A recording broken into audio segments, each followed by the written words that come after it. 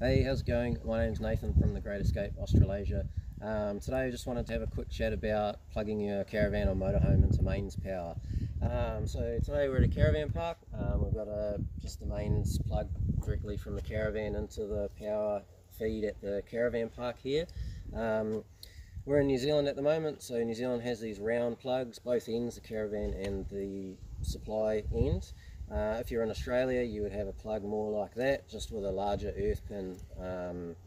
So New Zealand is 16 amps and Australia runs 15 amps. So your motorhome and caravans in those two countries, that's what they generally run off, or they do run off. And in case you didn't know, your house plugs, your normal sockets that you have in your kitchen and your bathroom and your garage, they run off 10 amp. So if you're traveling and you stay with some friends, or you want to charge your caravan or motorhome when you're at home and you need to plug that in, to do that safely you need to have an adapter of some sort. A lot of people make their own leads up, hotwire leads.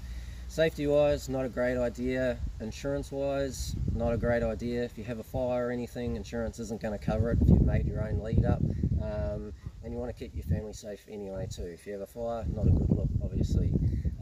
So we've had this one for a couple of years now.